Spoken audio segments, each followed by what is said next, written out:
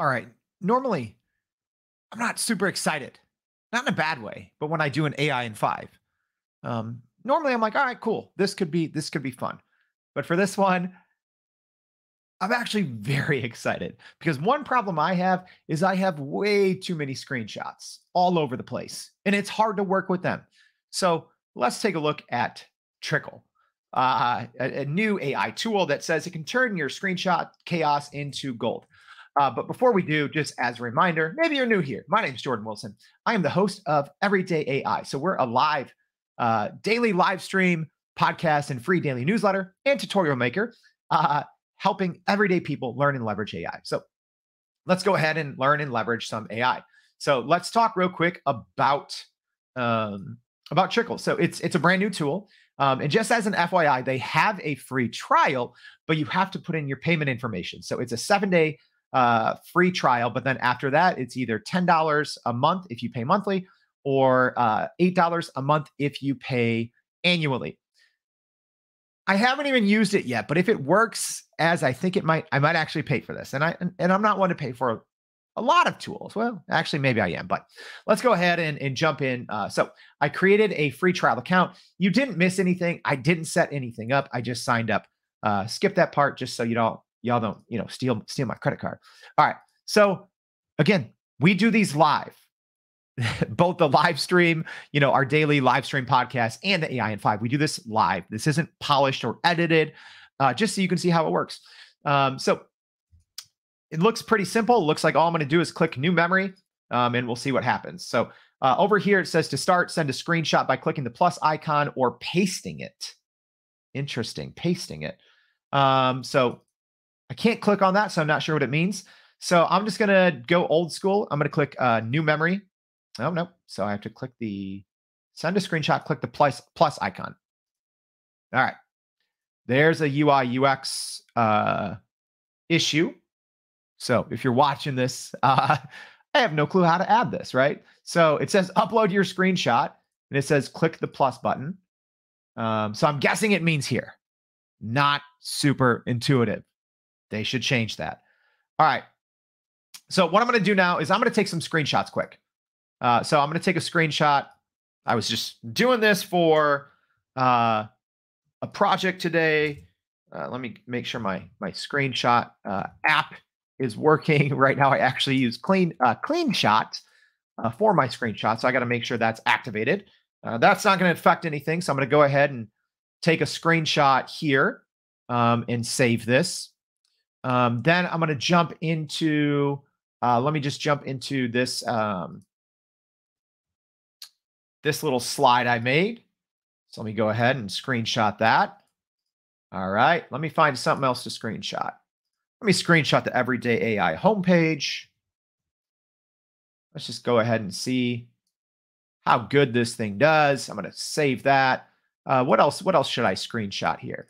All right, I have an article up here about AI, something we covered on the show this morning. So I'm going to go ahead and screenshot this as well. All right, that should be enough. Let's just see how this works.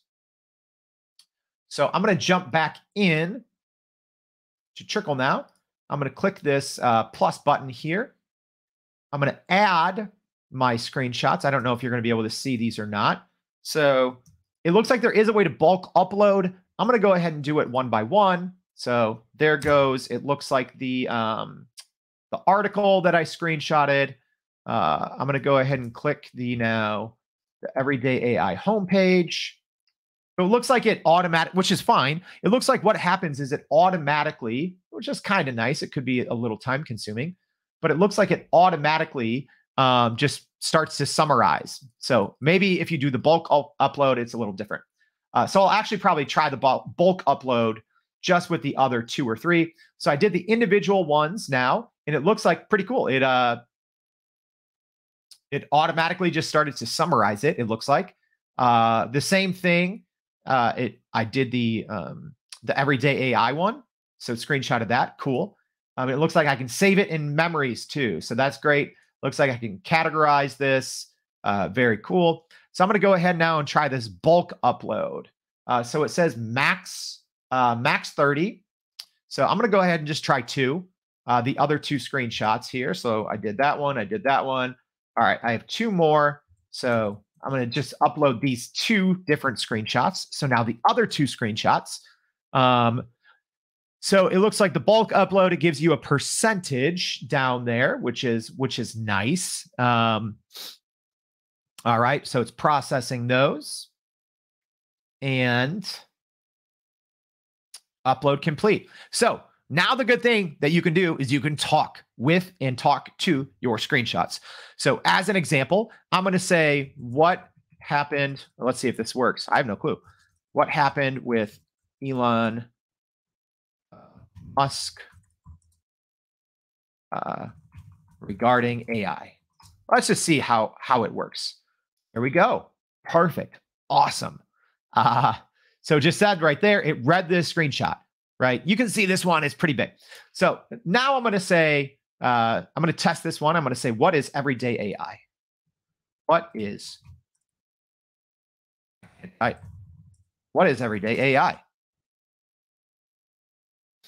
So it says everyday AI is a service that includes a daily newsletter and podcast covering AI trends, news, experts. Cool.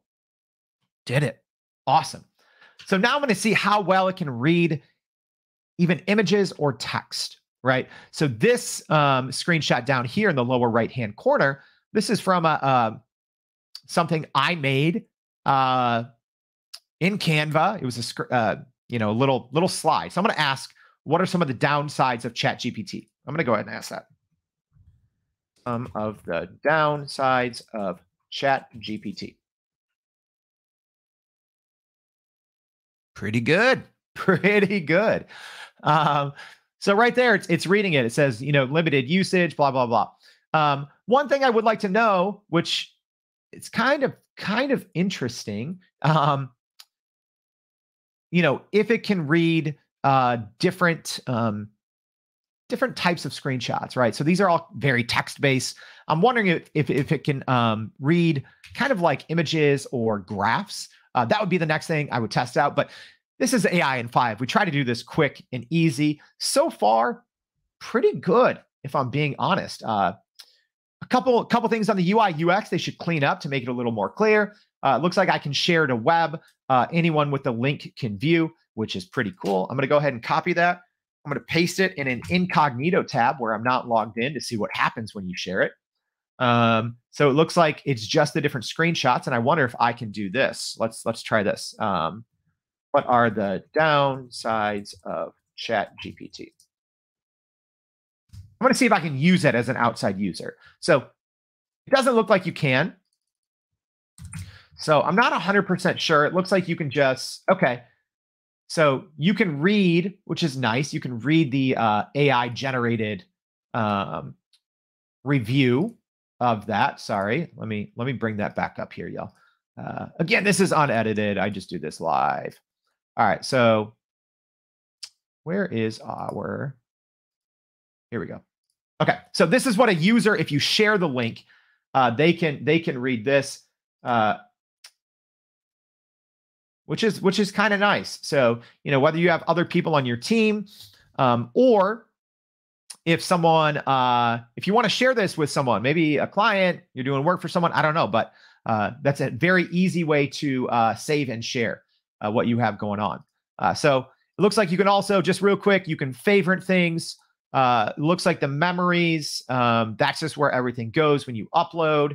I'm wondering if you can create folders. I don't see an option. Let me see. Yeah, it looks like everything just kind of goes in one, which is fine. Different views so you can see it. Connections, it looks like you can connect Notion, WeChat, Discord's coming soon, Slack coming soon, bulk upload. So yeah, pretty straightforward stuff. I'm not gonna lie, I kind of like it. I try not to be too opinionated because I want you to judge for yourself. But this was a long one. This was an AI in 9. Thank you for joining. As a reminder, if this was helpful, I hope it was, please go to youreverydayai.com. Sign up for the free daily newsletter. We share this every single day. We go live Monday through Friday. Thank you for joining us.